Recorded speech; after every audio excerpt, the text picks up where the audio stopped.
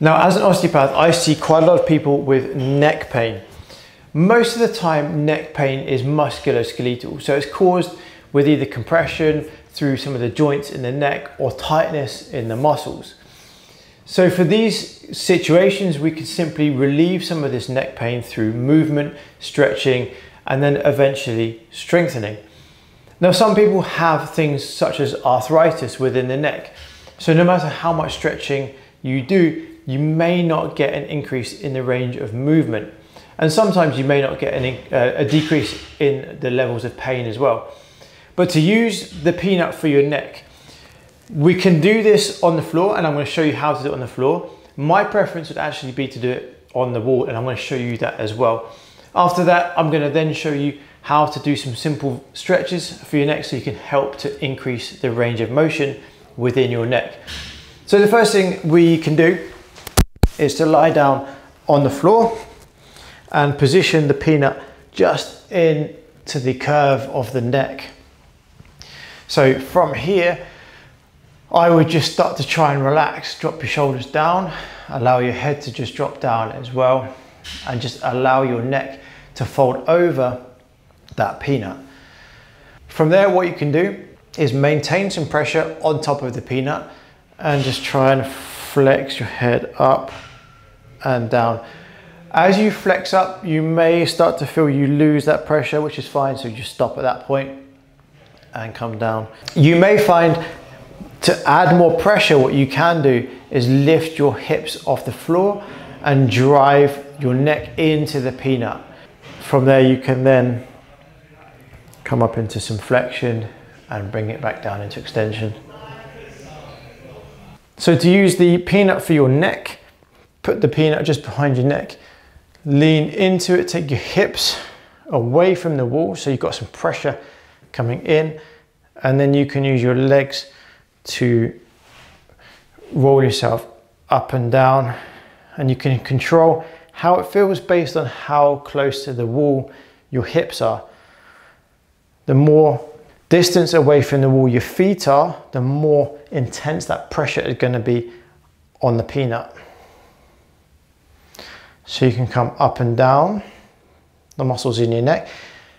I personally prefer to do it against the wall for my neck because I get more range of movement, whereas when you do it on the floor, you don't feel like you get as much movement.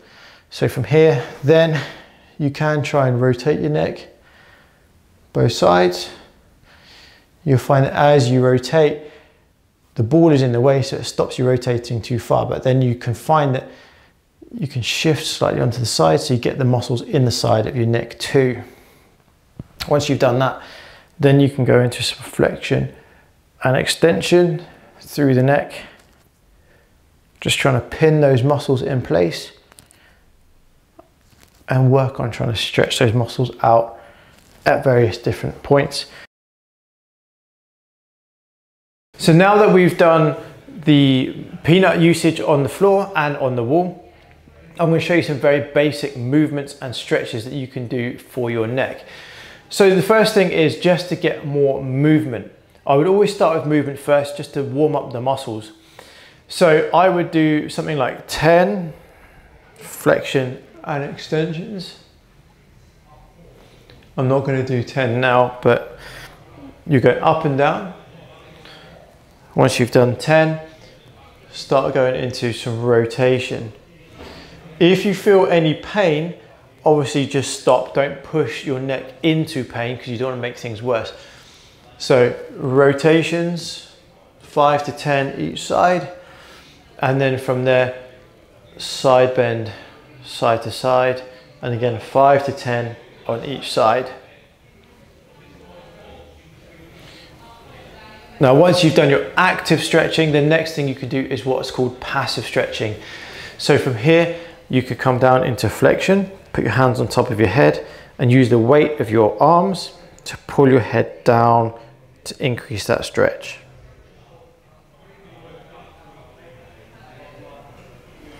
Hold for up to 30 to 60 seconds, depending on how comfortable you feel. And then from there, you go into extension. Push your head up using your hand on the base of your chin.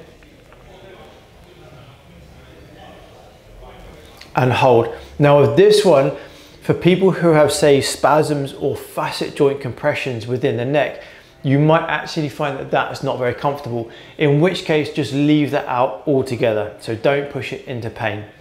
From there, we go into some rotation. So I'll rotate as much as I can, then use my other hand to push my head further around and hold.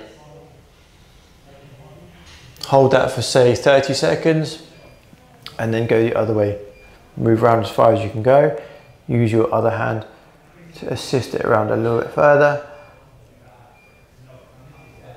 And then repeat that as much as you want. Then go into side bending. So if I'm bending my head to the right, I'm going to use my right hand now to assist in pulling that around to the right more.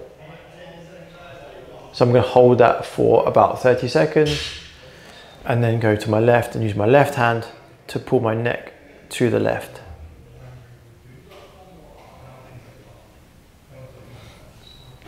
So that's a nice, simple stretch routine that you can do for your neck.